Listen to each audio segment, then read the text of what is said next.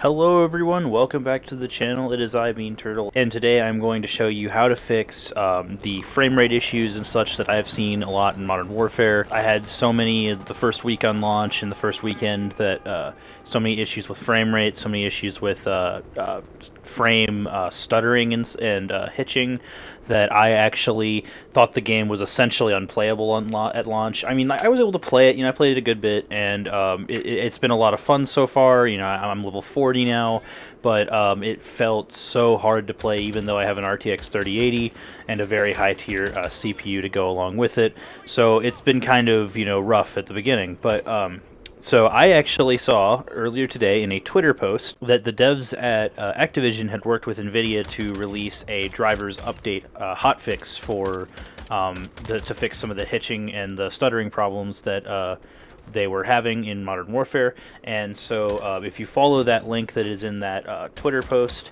it actually takes you to the link I have in the description, which is to the GeForce Hotfix driver, which is driver number 526.61. If you go into GeForce Experience on PC right now and try to update it from, I think it's 52647, I think is the number of the current driver, it actually doesn't quite show up yet, because this came out literally today, I'm pretty sure, and I don't think they've added it to it yet. But also, it's kind of a beta driver. If you go through this link that they have, it takes you to the NVIDIA website through something that I vetted to make sure it was safe before I just threw something on my computer, and it is indeed an official NVIDIA product, and it is something that they have done that has solved seemingly all of the frame issues I've had.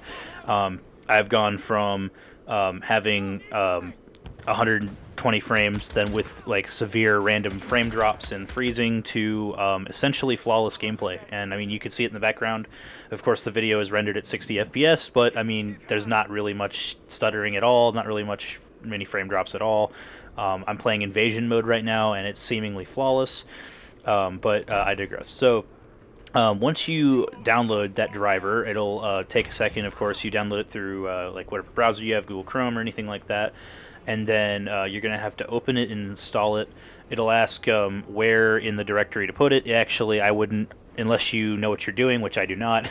I would not recommend changing the directories or anything that it's going to install the drivers in, because it has it figured out itself. And then what it'll do is, once it's done installing, it'll give you the opportunity to decide whether or not you want an express or a custom installation, as well as to download GeForce Experience. Now, I'm not in any way related to NVIDIA, but when it comes to business stuff, but GeForce Experience is a pretty nice thing. It allows me to record a lot of my videos. Like, the overlay is really nice, and so you can get shadow play and that sort of thing. So I do recommend using it. It's kind of cool, but it is not necessity at all. And then you could either download just the driver or the GeForce Experience and the driver. So there is that option there. But after that, you're done. I would say immediately after that, open Modern Warfare to see if it fixes your problems. If it doesn't do it automatically, which for me it actually automatically started reinstalling my shaders, immediately go into your settings in Modern Warfare 2 and reinstall your shaders, or reoptimize your shaders, or whatever they call it, and give it a second to... it takes a while, of course, but I mean, after it was done with the shaders, it was like, while it was doing the shader optimization, it was super laggy. After it was done with the shader optimization, it was unbelievably buttery smooth. And I've been playing Invasion for several hours now, and I've felt nothing but good, no frame drops. It's been great. I hope this helps you guys out. Thank you very much for watching. If it does, please be sure to tell me in the comments. I hope it does help. And if it doesn't, maybe some other people in the comments can help you out too. I know that there's some pretty good, technically minded people on the internet, and there's some strange workarounds. I know another workaround is to back up to a driver. I think it's the 522 era driver, which you can do through the NVIDIA website as well, but I don't recommend doing that unless you you are willing to accidentally mess up other games on PC, because sometimes that happens. I play this game called PlanetSide 2 every once in a while, and that game doesn't always run well on some of the newer RTX drivers because it is so old that it doesn't work with them.